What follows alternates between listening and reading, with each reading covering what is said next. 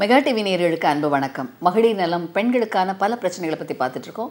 இன்று பெண்களுக்கு, அதாவது குறிப்பாக கருவுற்ற பெண்கள் முதல் 3 மாதத்தில் பாதிக்கப்படுற ஒரு முக்கியமான விஷயம் புறகர்ப்பம், எக்டாபிக் பிரெக்னன்சி. இந்த புறகர்ப்பம் எதனால் ஏற்படுகிறது, ஏன் ஏற்படுகிறது, என்ன காரணம் என்பதில் பல நேரங்களில் பல குழப்பங்கள் ஏற்படுகிறது. இந்த புறகர்ப்பம் என்பது முக்கியமாக பெண்களுக்கு கருக்குழாயில் பாதிப்பு ஏற்பட்டிருந்தால் கருக்குழாயிலே கரு தங்கிடும். ஒரு கரு எப்படி உருவாகுது? கருக்குழாயில் முட்டையும் விந்தும் சேர்ந்து கருவாகி வளர்ந்து 4 நாள் கழித்து 4ஆவது நாள் தான் கர்ப்பப்பைக்கு வருது. ஸோ இந்த கரு வளர்ந்து 4 நாட்கள் வருகிற நிலையில் ஏதோ ஒரு தடை ஏற்பட்டால் இந்த கருவானது கர்ப்பப்பையில் வராமல் கருக்குழாயிலே ஒட்டி கொண்டுரும். இதை தான் புறகர்ப்பம் சொல்கிறோம். இந்த புறகர்ப்பம் ஒரு டேஞ்சரான விஷயம். ஏன்னா பல நேரங்களில் இந்த பெண்ணுக்கு மாதவிலக்கு தள்ளி போகும், எல்லோரும் கர்ப்பம் நினைப்பாங்க, யூரின் டெஸ்ட் பார்ப்பாங்க, பாசிட்டிவாக இருக்கும். பல நேரங்களில் சின்ன ஸ்பாட்டிங் இருக்கும், சில நேரம் எந்த சிம்டம்ஸ் இருக்காது. ஒரு 40-45 டேஸில் ஸ்கேன்லாம் பார்க்கணுன்னு தோணாது சில நேரங்களில். அப்போ 45 நாட்களில் அந்த கரு வளரும் போது அந்த கருக்குழாய், அந்த ஃபெலோப்பியன் டியூப் ஒரு சுண்டு வரல் அளவு தான் இருக்கும். அதற்கு மேல் வளர முடியாமல் அந்த குழாய் வெடித்து உயிருக்கு ஆபத்தான ப்ளீடிங் கர்ப்பப்பைக்கு வெளியில் உள்ளுக்குள்ளே ஏற்படலாம். இதை பற்றி தெரியாத நிலையில் பெண்கள் ஏதோ ஒரு காரணங்கள், வயிற்று வலி அப்படின்னு நினச்சி அவங்க சரியான முறையில் அதை கவனிக்கலைன்னா பல நேரங்களில் உயிருக்கு ஆபத்தான ப்ளீடிங் ஏற்பட்டு பல நேரங்களில் உயிரிழப்பு கூட ஏற்படுகிறது. இதை காலத்தோடு டயக்னோஸ் பண்ணி கரெக்ட் பண்ண வேண்டியது முக்கியமான விஷயம். அதனால தான் எல்லா பெண்களுக்கும் நீங்கள் கன்சீவ் ஆகி பாசிட்டிவ்னா ஒரு 40 நாள் 41 நாளில் முக்கியமான ஒரு ஸ்கேன் கண்டிப்பாக எடுக்கணும். இதன் மூலமாக கருவானது கர்ப்பப்பையில் இருக்கிறதா, சரியான பொசிஷனில் இருக்கிறதா என்பதை முறையாக தெரிந்து கொள்ள முடியும். இதை எல்லா பெண்களும், இதை கவனிக்கிற பெண்கள் எல்லாரும் தெரிஞ்சு கொள்ள வேண்டிய விஷயம். உங்கள் குடும்பங்களில் யார் கர்ப்பம் தரித்தாலும் யூரின் டெஸ்ட் பாசிட்டிவாக 40th ஒரு ஸ்கேன் பாருங்கள். ஏன்னா எல்லார்ட்டும் ஒரு தவறான எண்ணம், 60 நாளில் போய் டாக்டரை பார்த்தா போதும், 60 டேஸில் கன்ஃபார்ம் பண்ணால் போதுன்ற ஒரு தவறான எண்ணம் இருக்கிறது. இது ஒரு தவறான விஷயம். கருவுற்ற பெண்கள் கண்டிப்பாக 40 நாட்களில் பார்க்கும்போது இந்த டேஞ்சரான புறகர்ப்பத்தை ஆரம்ப நிலையில் கண்டுபிடிக்க முடியும். அதற்கு ஒன்று கண்டுபிடிக்க முடியும், இல்லை சஸ்பிஷனாவது இருக்கும். ஸோ அதன் மூலமாக நீங்கள் ஒரு மருத்துவரின் கண்காணிப்பில் இருக்கும்போது இந்த விஷயத்தை ஆரம்ப நிலையில் கண்டுபிடிச்சிங்கன்னா கண்டிப்பாக இந்த புறகர்ப்பத்தை சரி செய்ய முடியும். சரி டாக்டர், இந்த புறகர்ப்பம் ஏன் ஏற்படுகிறதுன்னு பார்த்தீங்கன்னா, நிறைய பெண்கள் புறகர்ப்பம் ஏற்பட்ட பெண்களுக்கு ஏற்கனவே ஒரு புறகர்ப்பம் எக்டாபிக் ஏற்பட்டிருக்கலாம். ஒரு தடவை எக்டாபிக் ஆனால் 10 மடங்கு வாய்ப்பு இருக்குது அவங்களுக்கு அடுத்த எக்டாபிக் வருவதற்கு. ஸோ எக்டாபிக் ஏற்பட்ட பெண்களுக்கு மறுமுறை எக்டாபிக் வருவதற்கான வாய்ப்புகள் அதிகம். ஒன்று. இரண்டாவது, ஃபெலோப்பியன் டியூப்பில் ஏதோ ஒரு அறுவை சிகிச்சை செய்திருந்தாங்கன்னா, குறிப்பாக ஒரு லேப்ரோஸ்கோபி சர்ஜரியோ அல்லது குடும்ப கட்டுப்பாடு பண்ணியிருந்தால், பல நேரங்களில் இந்த டியூப் பழுதடைந்து ஏதாவது ஒரு மைக்ரோ சர்ஜரி பண்ணியிருந்தாங்கன்னா இந்த மாதிரியான பாதிப்புகள் ஏற்படலாம். பல நேரங்களில் இந்த குழாயில் ஏற்படுற ஸ்காரிங், அதாவது ஒரு இன்ஃபெக்ஷன்ஸ், ஒரு தொத்துக்கள் வருது, ஒரு செக்ஷுவலி டிரான்ஸ்மிட்டட் இன்ஃபெக்ஷனோ, இல்லை கர்ப்பப்பையில் ஏற்படுற ஏதோ ஒரு அபார்ஷனாக ஏற்படுற இன்ஃபெக்ஷனோ, இல்லை இந்த கர்ப்பப்பைக்கு வெளிப்பக்கத்தில் குடல்லேருந்து வர இன்ஃபெக்ஷன்ஸ்னாலேயோ, டிபி மற்றும் செக்ஷுவலி டிரான்ஸ்மிட்டட் டிசீஸ், இந்த மாதிரி பலவிதமான கிருமிகள் தொத்துக்கள் பாதிப்பு உண்டாக்கி அதில் ஒரு ஸ்கார் டிஷ்யூ ஏற்பட்டால் அந்த இடத்துல அந்த கருக்குழாய் சுருங்கி அல்லது விரிந்து அதோட செயல்பாடு சரிவர இல்லாமல் அந்த கருவை கர்ப்பப்பைக்கு தள்ளுகிற ஃபங்க்ஷன்ஸ் குறைபாடாகி அந்த குழாயிலே தங்கி கருவாக வளரலாம். ஸோ தொத்துக்கள், இன்ஃபெக்ஷன், ஸ்கார் டிஷ்யூ, டியூப்பில் ஏற்படுற சர்ஜரி, உதிரக்கட்டிகள், எண்டோமெட்ரியோசிஸ், இந்த எண்டோமெட்ரியோசிஸ் ஏற்பட்டிருக்க பெண்களுக்கு பல நேரங்களில் அந்த ஸ்கார் டிஷ்யூ நிறையா இருக்கும். அதனால் அந்த கரு ஒட்டி அந்த கரு குழாயிலிருந்து கர்ப்பப்பைக்கு வருவது பழுதாகி பாதிப்பு ஏற்படலாம். ஸோ இந்த வகையில் இந்த கரு உருவாகி வளர்ந்து கர்ப்பப்பைக்கு வருவது தடையாவதற்கு பல காரணங்கள் இருக்கும் பொழுது பல நேரங்களில் இந்த மாதிரி எக்டாபிக் ப்ரெக்னன்சி ஏற்படுகிறது. ஸோ முக்கியமாக சில நேரங்களில் இந்த பெண்களுக்கு பார்த்திங்கன்னா இந்த கருக்குழாய் நீளமாக இருக்கும், அதில் சில நேரம் ஏற்படலாம், சில நேரம் ஷார்ட்டாக இருக்கும், இன்ஃபெக்ஷன்ஸ் இருக்கலாம். பல நேரங்களில் ஒரு கட்டி, ஒரு ஃபைப்ராய்ட் அந்த கருக்குழாயை ப்ரெஸ் பண்ணனால கருவால் உள்ளே வராமல் போக முடியாமல் போகலாம்.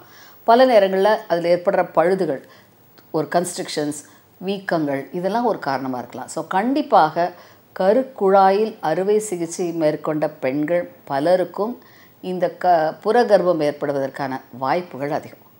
ஸோ புறகர்ப்பம் பொதுவாக டியூப்பில் தான் இருக்கும், குறிப்பாக அதோட மிடில் பார்ட்டில் தான் நிறைய நேரங்களில் இருக்கும். பல நேரங்களில் இந்த புறகர்ப்பம் கர்ப்பப்பைக்கு பின்பு வெளிப்பக்கமாகவும் வரலாம். எக்டாபிக் பெல்விஸ்லேயே இருக்கலாம், ஓவரி மேலே ஒட்டிக்கிட்டு இருக்கலாம்.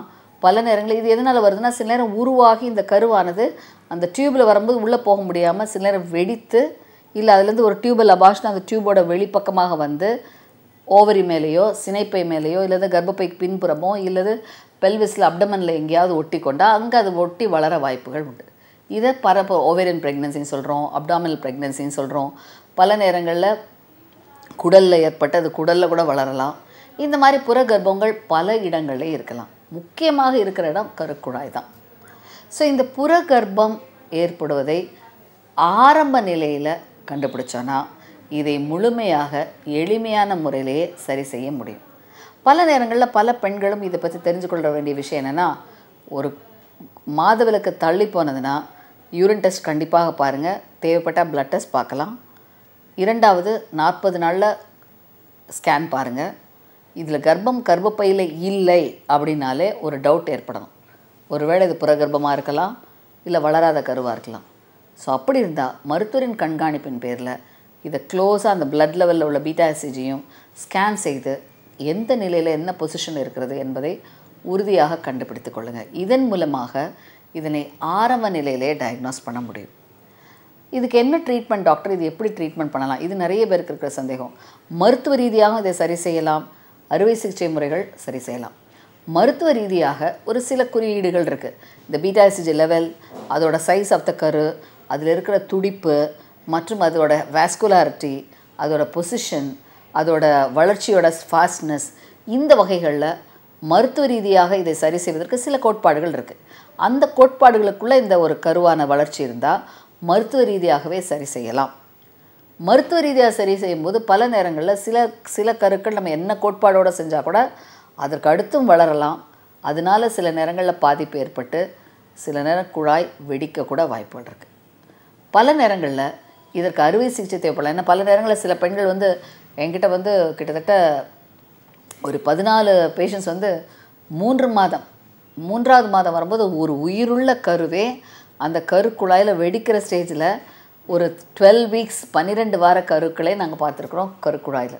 இதெல்லாம் ரொம்ப டேஞ்சரஸ். அவங்க வந்து கர்ப்பப்பையில் இருக்குன்னு எல்லாம் சொல்லி பார்த்துட்டு ரொம்ப பெயின் இருக்குதுன்னு சில நேரம் வரும்போது பார்த்தா உயிரோடு உள்ள கரு 12 வார கரு நல்ல கருக்குழாயில் வளர்ந்து இதை உடனே அறுவை சிகிச்சை மாதிரி பண்ண பேஷண்ட் கிட்டத்தட்ட நிறைய பேர் இருக்காங்க. ஸோ ஆரம்ப நிலையில் கண்டுபிடிக்கும் போது மருத்துவ ரீதியாக ட்ரீட் பண்ணலாம். இதுவே முதிர்ந்த நிலையிலோ இல்லை வெடிக்கிற நிலையில் ஏற்பட்டால் பல நேரங்களில் அறுவை சிகிச்சை தீர்வாகும். இதில் நம்ம நேயர்கள் நீங்கள் கவனிக்க வேண்டிய முக்கியமான விஷயம் என்னென்னா, இதை அறுவை சிகிச்சை செய்யும்போது பல நேரங்களில் நிறைய குழந்தையின்மையினால் பாதிக்கப்பட்ட பெண்களுக்கு இந்த கருக்குழாய் பழுதுனால குழந்தையின்மை ஏற்பட்டால் இவங்களுக்கு இதனால் கருத்தரிக்கிறதுக்கு வாய்ப்புகள் குறைவாகலாம். இப்படிப்பட்ட பெண்களுக்கு கண்டிப்பாக ஐவிஎஃப் முறை என்பது ஒரு முக்கியமான முறையாகும். ஆனால் ஐவிஎஃப் முறை செய்யும் போதும் இந்த மாதிரியான புறகர்ப்பம் ஏற்படுவதற்கான வாய்ப்புகளும் உண்டு.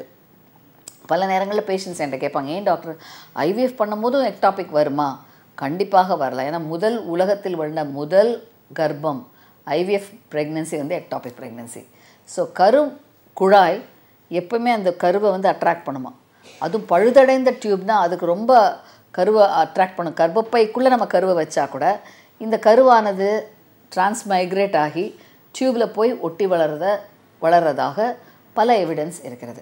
ஸோ அந்த வகையில் இந்த புறகர்ப்பம் பழுதடைந்த டியூப்ஸில் தான் காமனாக ஏற்படுகிறது.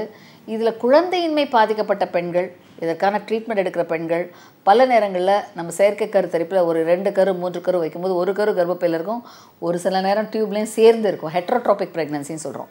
ஸோ இந்த வகையில் கர்ப்பப்பையிலும் ஒரு கரு இருக்கலாம், குழாயிலும் ஒரு கரு இருக்கலாம். இந்த வகையில் இப்படிப்பட்ட ஒரு நிலை ஏற்பட்டால் இந்த புறகர்ப்பத்தை மட்டும் சரி செய்வதற்கு ஸ்கேன் மூலமாக சில மருந்துகளை அந்த சாக்கில் இன்ஜெக்ட் பண்ணி அதை வளர்ச்சியை ஸ்டாப் பண்ண செய்து அதன் மூலமாக கர்ப்பப்பையில் உள்ள கருவை பாதுகாக்க முடியும்.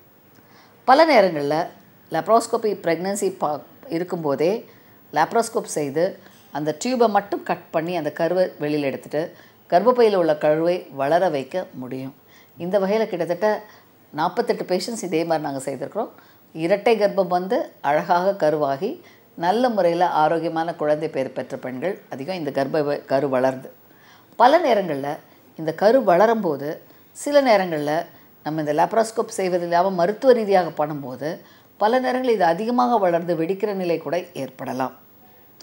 குறிப்பாக இந்த மாதிரி குழந்தையின்மை ட்ரீட்மெண்ட் எடுக்கிற பெண்கள் கருத்தறியாமல் இருக்கும்போது புறகர்ப்பம் ஏற்பட்டால் லேப்ராஸ்கோப் முறை மூலமாக இதனை ஆரம்ப நிலையிலே சரி செய்து கொள்வதும் நல்லது. பல நேரங்களில் இந்த லேப்ராஸ்கோப் மூலமாக அந்த சாக்கில் ஒரு மீத்தோட்ரெக்சேட் இன்ஜெக்ஷன்ஸ் கொடுத்து அது வளர்ச்சியை ஸ்டாப் பண்ண வைக்க முடியும். இதன் மூலமாக அந்த டியூப் பழுதாகாமல் கரு வளர்ச்சியை ஸ்டாப் பண்ணி திரும்ப ஒரு 3 மாதம் 6 மாதத்துக்கு அப்புறம் இந்த டியூபை ரீசெக் பண்ணிட்டு தான் அவங்க கர்ப்பத்தை எதிர்நோக்கணும். ஸோ லேப்ராஸ்கோபி சர்ஜரி என்பது ஒரு முக்கியமான அறுவை சிகிச்சை இந்த எக்டாபிக் ப்ரெக்னன்சியான பெண்களுக்கு. குழாய் வெடித்து அதிகமான ப்ளீடிங் உள்ளே இல்லைன்னா லேப்ராஸ்கோப் முறை என்பது ஐடியல். அதன் மூலமாக எளிமையான முறையில் கண்டிப்பாக அந்த குழாயை கட் பண்ண முடியும். இதன் மூலமாக அடுத்து குழந்தை பேறு பெறுவதற்கு தடையான மற்ற விஷயங்களையும் சரி செய்ய முடியும். கரு வளர்ச்சிக்கு தேவையான விஷயங்களை காலத்தோடு கண்டுபிடிச்சி எதனால் இந்த பிரச்சனை வருதோ அதுக்கான முன்ஜாக்கிரதையோடு இருக்க முடியும். சில நேரங்களில் இந்த மருத்துவ ரீதியாக கொடுக்குற மருந்துகள்னால பின்விளைவுகள்லாம் வருமா நிறைய பேஷண்ட் என்ன கேட்பாங்க. கண்டிப்பாக இது இந்த மருந்துகள் கொடுக்கும்போது ஒரு 3 முதல் 6 மாதம் வரைக்கும் கருத்தரிக்க வேண்டாம் தான் நாங்கள் சொல்கிறோம். ஏன்னா இந்த மீத்தோட்ரெக்சேட்ங்கிறது கேன்சருக்கு கொடுக்கக்கூடிய ட்ரக். இதனோட அளவு ரொம்ப ரொம்ப குறைவு தான். இருந்தாலும் ஒரு ரிஸ்க் இல்லாத கண்டிஷன்ஸில் ஒரு 3 months கேப் விட்டு கன்சீவ் ஆகும்போது இந்த மருந்தோட பாதிப்பு அந்த அடுத்த கருவை பாதிக்காமல் இருக்கும். பல நேரங்களில் இந்த கருக்குழாய் பழுதடைந்த பெண்கள் இயற்கையில் கருத்தரித்ததாகவும் நிறைய பேருக்கு உண்டு. எங்ககிட்டே ட்ரீட்மெண்ட் எடுத்து ஒரு குழாய் இல்லாத பெண் இன்னொரு குழாயிலும் கரு நின்று அதை மருத்துவ ரீதியாக சரி செய்து அந்த சரி செய்த ஒரு குழாய் வழியே 2 குழந்தை பெற்ற பெண்களும் இருக்கிறாங்க. ஸோ அதனால் குழாய் ஆரோக்கியமாக இருந்தால் கண்டிப்பாக இது இந்த டியூப்லேயே ப்ரெக்னன்சி அதை மருத்துவ ரீதியாக நம்ம சரி செய்தால் கூட கண்டிப்பாக இயற்கையில் குழந்தை பேர் கூட பெற முடியும். ஆனால் ஒவ்வொரு விஷயத்துக்கும் ஒரு சில கோட்பாடுகள் பார்க்கணும். என்ன பொசிஷனில் இருந்தது, எவ்வளோ தூரம் பழுதாச்சு, எவ்வளோ நேரம் அந்த டியூப் வீக்கானது என்பதை முறையாக பரிசோதித்து அதற்கான தீர்வு என்ன என்பதை பார்த்து தான் அவங்க ட்ரை பண்ணி கன்சீவாக முயற்சிகள் பண்ணணும். முக்கியமான ஒன்று, இந்த கருக்குழாயில் வர புற கர்ப்பத்தை ஆரம்ப நிலையில் கண்டுபிடிக்க வேண்டியது முக்கியமான அவசியம். அதன் மூலமாக வருகிற மேஜர் ப்ளீடிங், மேஜர் பிளட் லாஸை தடுக்க முடியும். 3வது, உடல் ரீதியான சோர்வு மற்றும் மன அழுத்தமும் இதனால் ஏற்பட்டு அதனால் பாதிக்கப்படுற பெண்களின் எண்ணிக்கை ஜாஸ்தி. ஸோ அவர்களுக்கும் இதை ஆரம்ப நிலையில் கண்டுபிடிச்சி மருத்துவ ரீதியாக சரி பண்ணால் அவங்களுக்கு இதை பற்றி ஒரு நல்ல ஒரு கவலை கஷ்டம் இல்லாமல் இருக்கும். ஏன்னா பல நேரங்கள் அந்த டியூபை கட் பண்ணிவிட்டு அதனால் வர சைக்கலாஜிக்கல் ஒரு ஸ்ட்ரெஸ்ஸே பெண்களுக்கு முக்கியமான காரணமாக இருக்குது. லேப்ராஸ்கோபி செய்யும்போது கூடுமான வரைக்கும் அந்த டியூபை ப்ரிசர்வ் பண்ண முடியுமா என்பதை பார்ப்போம். ஆனால் இதுவே ரொம்ப டியூப் பழுதாக இருந்தது, கருவானது ரொம்ப பெருசாக இருந்தது, இஸ்துமல் இன்டர்ஸ்டிஷியல் பார்ட்டில் இருந்தது மற்றும் ப்ளீடிங் உள்ளே இருக்குது நிறையா, மற்றும் கருவானது ஆக்டிவாக ஒரு ப்ளீடிங் இருக்கிறது, இந்த மாதிரிலாம் கண்டிஷன்ஸ் இருந்தால் டியூபோட கருவை கட் பண்ணுவது தான் சிறப்பான சால சிறந்ததாகும். பல நேரங்களில் அந்த மாதிரி இல்லைன்னா கண்டிப்பாக ஐவிஎஃப் பண்ணி பெட்டர் ப்ரெக்னன்சி வர வைக்கலாம். ஸோ டியூப் பழுதான பெண்களுக்கு அதுக்கப்புறம் முறையான ட்ரீட்மெண்ட் கொடுத்து அதை சரி செய்து இயற்கையிலும் குழந்தை பேர் பெறலாம். தேவைப்பட்டால் ஐவிஎஃப் முறைகளையும் சஜஸ்ட் பண்ணலாம். ஸோ புற கர்ப்பம் என்பது கண்டிப்பாக கருக்குழாயை பழுதில்லாத பெண்களுக்கு வரதுக்கு வாய்ப்பு குறைவு, பழுதான பெண்களுக்கு வருவதற்கு வாய்ப்பு அதிகம். இது ஆரம்ப நிலையில் கண்டுபிடிங்க. 40 நாளில் ப்ரெக்னன்சி பாசிட்டிவ்னா கண்டிப்பாக ஒரு டிரான்ஸ்வெஜினல் ஸ்கேன் செய்து கர்ப்பப்பைக்குள் கரு இருக்கிறதா என்பதை உறுதி செய்யுங்க. 4வது, புறகர்ப்பம் ஏற்பட்டால் மருத்துவ ரீதியாக ட்ரீட்மெண்ட் கொடுக்கலாம். தேவைப்பட்டால் அறுவை சிகிச்சை, அதையும் கீஹோல் மூலமாக பண்ணுங்கள். தற்காலத்தில் புறகர்ப்பம்னா ஓப்பன் லேப்ராட்டமி என்பது வெகு வெகு வெகு வெகு ரேர். ஸோ இதை நீங்கள் தெரிந்து கொண்டு இதனை பற்றி முழுமையாக ஒரு விழிப்புணர்வோடு புறகர்ப்பத்தை ஆரம்ப நிலையில் கண்டுபிடிக்க நீங்கள் எல்லாம் அதில் கவனமாக இருக்க வேண்டும். நேயர்களே, உங்கள் சந்தேகங்கள், பிரச்சனைகள் எதுவானாலும் எழுதுங்கள். மகளிர் நலம் மெகா டிவிக்கு. உங்கள் பிரச்சனைகளுக்கான விடைகளை வருகிற நிகழ்ச்சியில் காணலாம். இந்த நிகழ்ச்சியின் முடிவில் ஒரு தொலைபேசி எண் வரும். அதற்கு நேரடி தொடர்பு கொண்டோ அல்லது SMS மூலமாகவோ உங்கள் பிரச்சனைகளை எழுதி விடைகளை பெற்றுக்கொள்ளலாம்.